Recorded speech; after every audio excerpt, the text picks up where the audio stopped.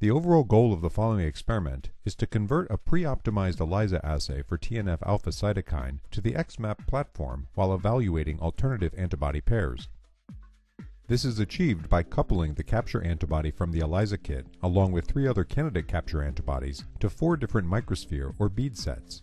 When mixed together, these 4 sets allow for the simultaneous testing of all 4 candidates with 4 separate detection antibodies to determine the best antibody pair. Next, 2 xMAP assays are constructed with the 2 most optimal antibody pairs. The performance of the assays is then compared to that of the original ELISA assay in regards to signal strength, dynamic range, and sensitivity. The results show that similar antibodies can perform very differently under the same conditions, and that several antibodies can be screened simultaneously using the Luminex xMAP assay, revealing that the assay has increased sensitivity and dynamic range when compared to ELISA.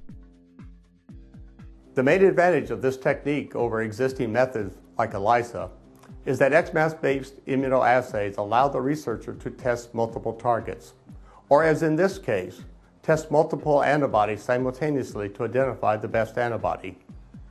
Demonstrating the procedure will be Erica Lopez, an associate scientist at Luminex Corporation.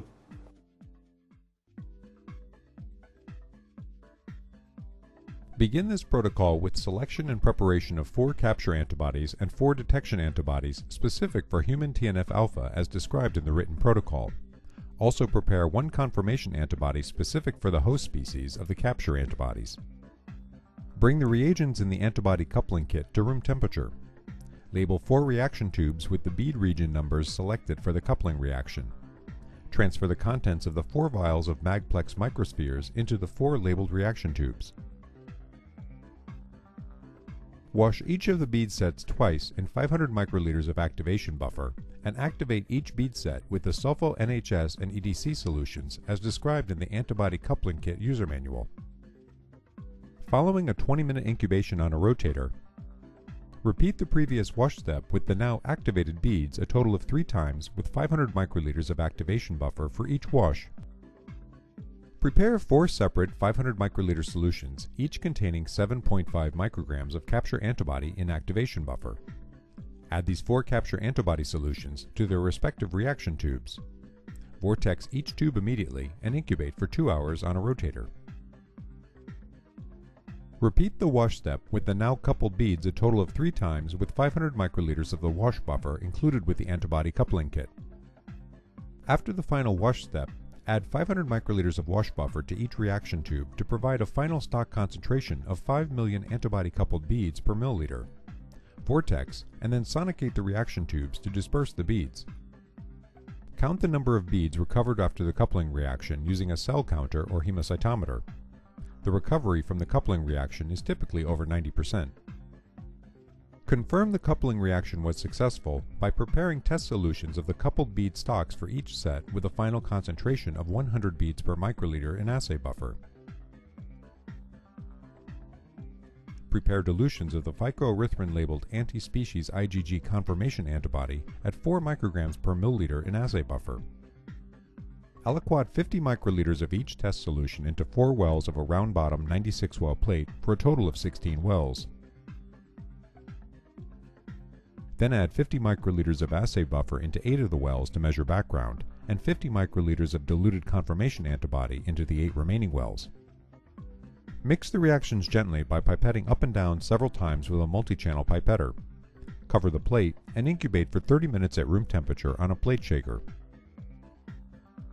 Place the plate on a magnetic plate separator for 1 to 2 minutes to draw the beads out of solution. Then, remove the liquid by forcefully inverting the plate while on the separator over a waste receptacle. Wash each well twice by adding 100 microliters of assay buffer and removing the supernatant from the plate in a similar fashion using the magnetic plate separator. Resuspend the beads in 100 microliters of assay buffer by gently pipetting up and down 5 times with a multi-channel pipetter. Analyze on a Luminex xMAP instrument, such as the MagPix instrument. The intensity of the fluorescent signal of this reaction is directly proportional to the amount of protein on the surface of the beads, providing a rapid assessment of the relative amount of protein coupled to the beads.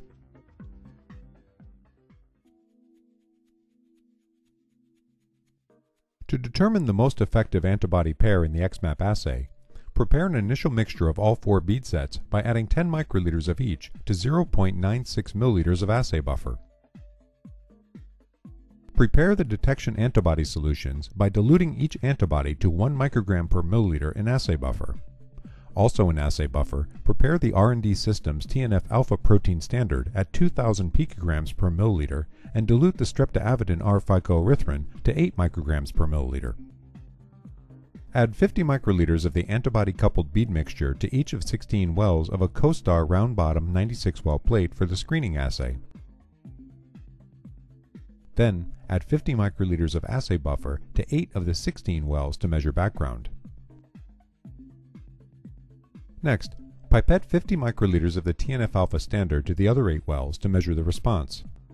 Incubate for 1 hour at room temperature, protected from light, while shaking on an assay plate shaker. Then, add 50 microliters of each of the 4 detection antibodies to 4 wells, 2 of which are background wells and 2 of which are response wells. Incubate for 30 minutes under the same conditions. Following the addition of 50 microliters of the Assay reagent to all wells, incubate again for 15 minutes under the same conditions. Place the plate on a magnetic plate separator for 1 minute. Then, remove the liquid by forcefully inverting the plate while on the separator over a waste receptacle. Pipette 100 microliters of assay buffer to each of the 16 wells. Then remove the liquid from the beads using magnetic separation.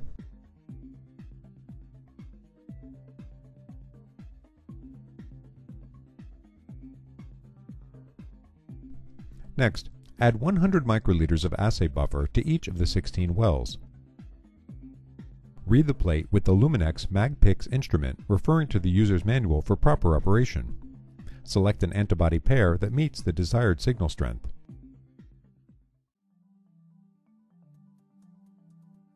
After selecting the best capture antibody, dilute 100 microliters of that antibody-coupled bead stock to 10 milliliters with assay buffer. Add 50 microliters of the diluted beads to 78 wells of 2 CoStar round-bottom 96-well plates. Each plate will be used to assess the performance of a different detection antibody. Next, prepare a 12-point standard curve beginning at 8,000 picograms per milliliter and ending at 4 picograms per milliliter with the R&D Systems TNF-alpha standard. Add 6 50 microliter replicates of each dilution to each of the plates, plus 6 wells with 50 microliters of assay buffer each as background, for a total of 78 wells per plate. Incubate the plates for 1 hour at room temperature, protected from light while shaking on an assay plate shaker. Then, add 50 microliters of the first detection antibody to all 78 wells of the first plate. Repeat for the second detection antibody on the second plate. Incubate the plates for 30 minutes under the same conditions. Then, add the 50 microliters of the Assay reagent to all wells of each plate. After shaking the 2 plates for 15 minutes protected from light, place the plates on magnetic plate separators for 1 minute. Remove the liquid by forcefully inverting the plate while on the separator over a waste receptacle. Next, pipette 100 microliters of assay buffer to each of the 78 wells on the plates before removing the liquid from the magnetic beads as before. After adding 100 microliters of assay buffer to the beads in each of the 78 wells on the plates, analyze the plates on the MagPix instrument, referring to the user's manual for proper operation.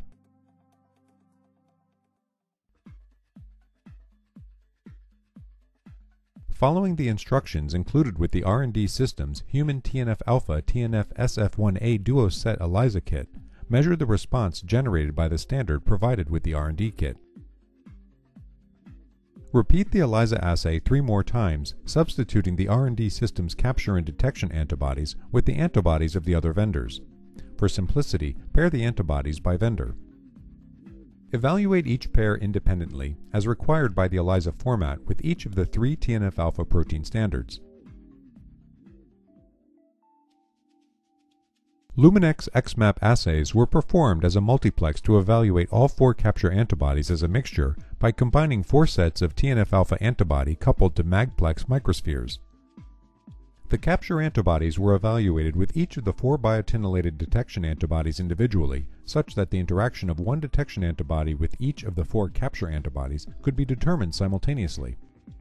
The results indicated that the antibody pair from the R&D Systems duo set performed best with a resulting response at 6,183 median fluorescence intensity, or MFI, units.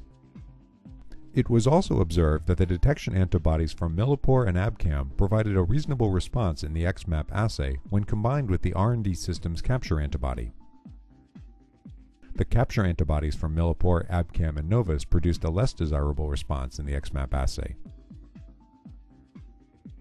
The R&D Systems duo set protocol was used to compare the 4 antibody pairs in an ELISA format. The R&D Systems protocol was used with all antibody pairs because it is reflective of typical ELISA protocols widely used today, and it is analogous to protocols used with xMAP technology. The ELISA tests showed that the antibody pair from R&D Systems again gave the best results. The antibody pair from Abcam produced no response, and the antibody pairs from Millipore and Novus produced modest responses.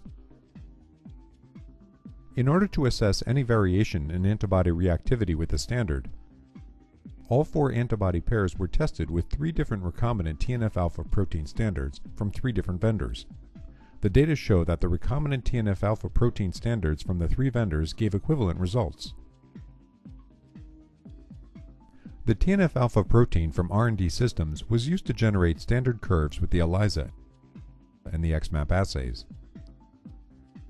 While the ELISA assay was done with the R&D Systems antibody pair, the xMAP assays utilized the R&D Systems capture antibody and either the detection antibody from R&D Systems or Millipore. The TNF-alpha protein from R&D Systems was diluted to produce a range of concentrations from 8,000 to 4 picograms per milliliter. Only the antibody pair from R&D Systems produced the expected outcome in the xMAP assay, with a response greater than 20,000 MFI as shown. When the detection antibody from Millipore was used with the xMAP assay in place of the R&D Systems detection antibody, the response was about 30% of the response obtained with the detection antibody from R&D Systems. The green line on this chart represents the standard curve of the ELISA, which had a manufacturer's recommended TNF-alpha range of 16 to 1,000 picograms per milliliter. Due to the limit of the spectrophotometer, it was not possible to increase the range of the ELISA assay further. The dynamic range and sensitivity of both methods is better illustrated when plotted in a log scale.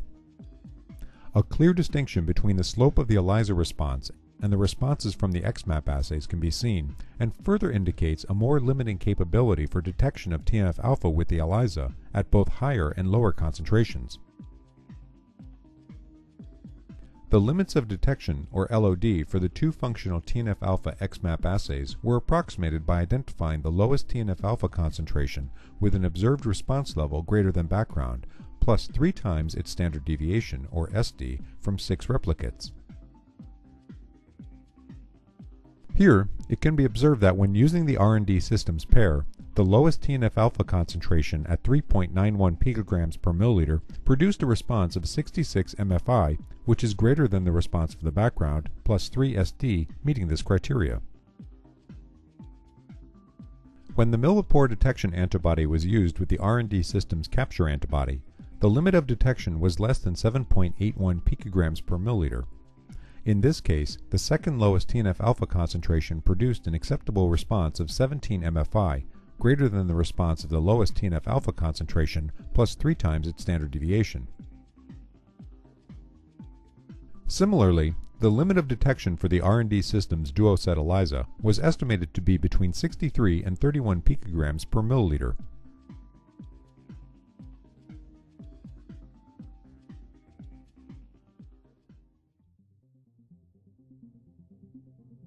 Following this procedure, other steps like testing various sample matrices or concentrations of antibody and reporter can be performed in order to further optimize the xMAP assay.